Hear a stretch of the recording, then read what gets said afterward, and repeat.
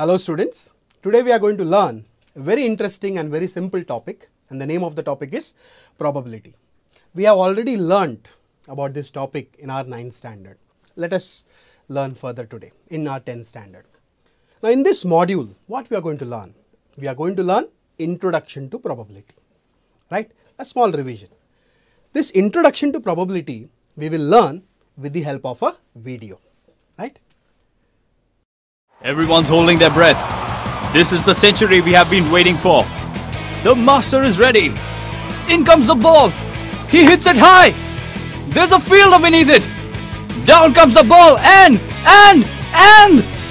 Can you tell what's the possibility that A. It will be caught by the fielder, or B. It will be dropped by the fielder? This is what we learn in this interesting chapter called probability. Now you saw the video. After seeing the video, what you can conclude?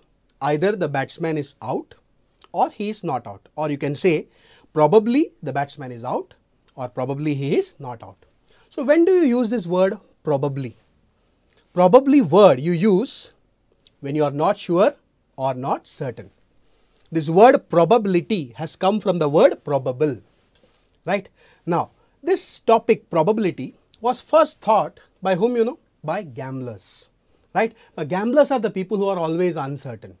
On which number should I put my money? Whether I should put my money on number 21 or number 19 or 15, which number I should put my money? They are always uncertain.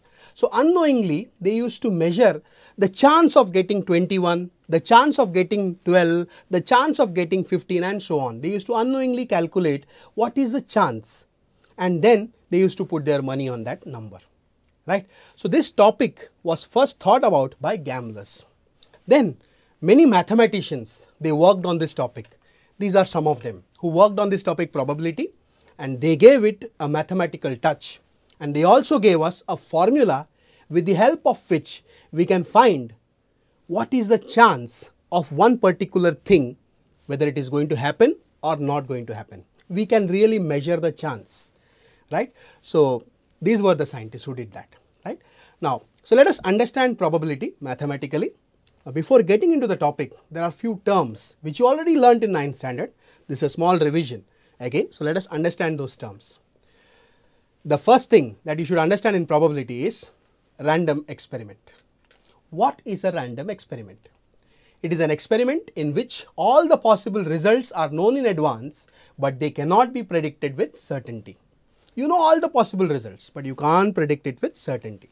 For example, rolling of a die. Now, if you roll a die, you know what all you can get. You can get 1, 2, 3, 4, 5 or 6. Any of these numbers you can get it on the top surface, right?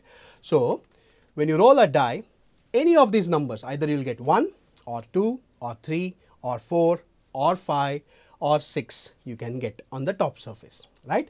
Now these 1, 2, 3, 4, 5, 6, these are the possible results of the experiment that you did, right? Now the next term we are going to understand, that is called outcome.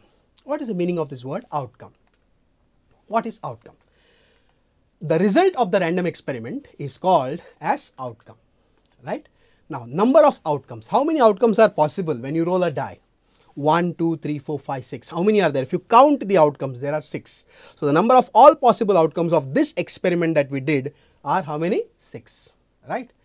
Now here we assume that each outcome equally likely to occur as the other. For example, when we roll a die, the chance of getting 1 is the same as chance of getting 2, is the same as chance of getting 3.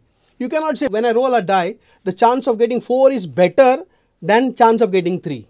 No, all of them are equally likely to occur, right? So hence these outcomes are called, these outcomes 1, 2, 3, 4, 5 and 6. These outcomes are equally likely outcomes because all are equally likely to occur, right?